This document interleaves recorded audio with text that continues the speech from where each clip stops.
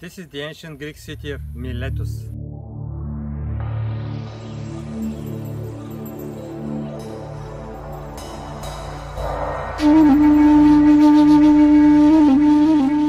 It is still the 6th day of our trip in western Turkey. We just visited Ephesus and now we proceed further south in direction to Miletus, or called MILETUS, one of the main ancient cities at the Aegean coast of Turkey. And the first thing we see is the large ancient theater of Miletus.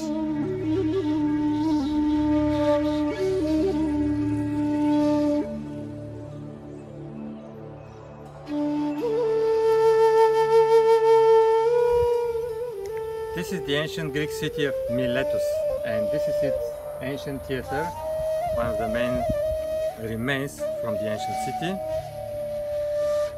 This place is mentioned in the Bible when Apostle Paul back from Greece on his way to Jerusalem.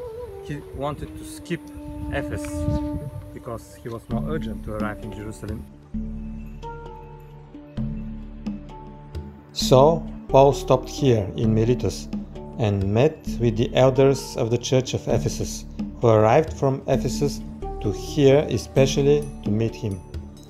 Paul gave them some important instructions and encouragements, but also said farewell to them because he knew that he will not back to Ephesus again.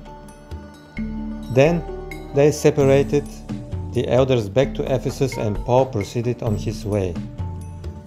And it is always interesting to see the scene of an event like this, how Miletus looked like about 2000 years ago. How was the life and the scenery in these distant ancient times? The ancient theater of Miletus is the most spectacular sight in the city. There are many ancient Greek and Roman theaters in the world, but this one is of special interest.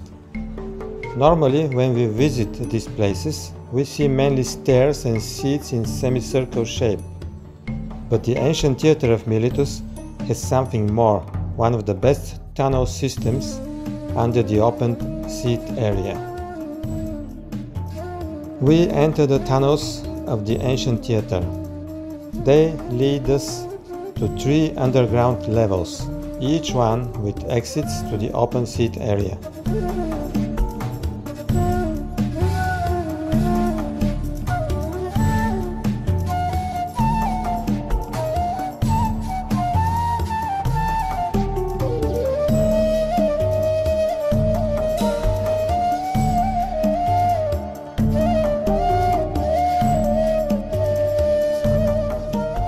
We ascend to the highest level with the best panoramic views and proceed our walk. From here we can observe the whole site of Miletus and its ruins, and we proceed to explore the rest of the ancient city.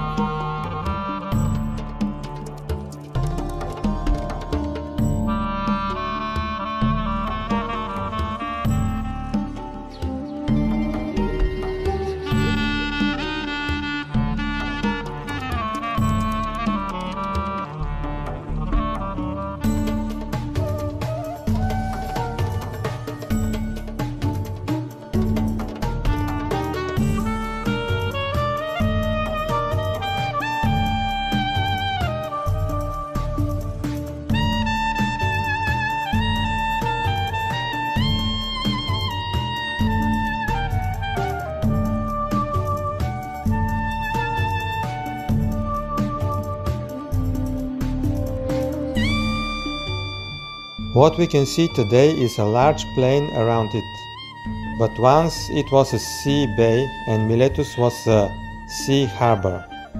It is unclear when Miletus was built, but the archaeological artifacts suggest at least the early Bronze Age.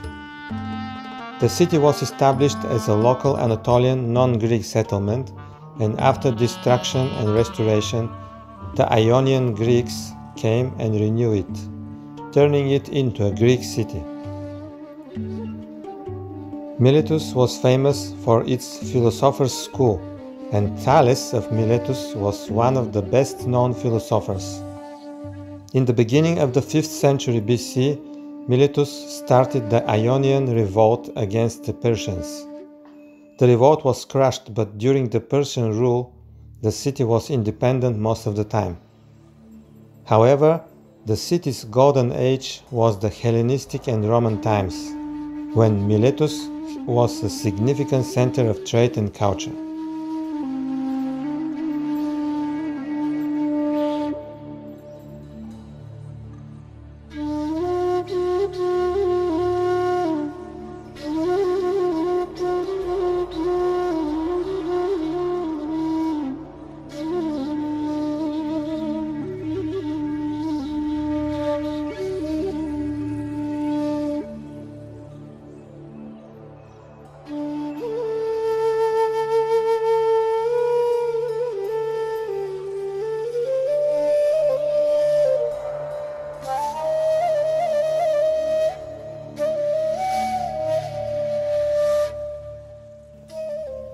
This is another interesting point in Miletus, the Roman baths called the Baths of Faustina.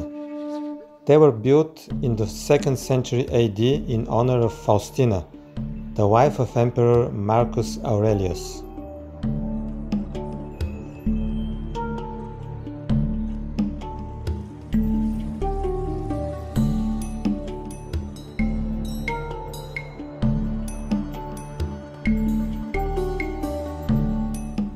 About 200 years later, the coastline changed and the harbor remained far from the sea. It was the beginning of the decline of Miletus. Later, the Byzantine emperors and the Turks tried to revive the city, but it was unsuccessful. It gradually turned into a small, insignificant town, then to a village among ruins, until finally the last inhabitant left it during the Ottoman times.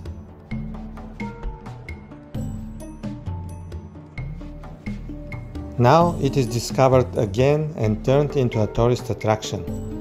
There is a small museum just a kilometer from the ruins, presenting artifacts from the site and around it. We leave Miletus at the end of this day and we reach Bodrum, one of the most beautiful Turkish coastal cities. Bodrum has a lot to reveal and tomorrow we are going to explore it. So stay with us in our Western Turkey trip and subscribe to our channel Journey Beyond the Horizon for more video journeys.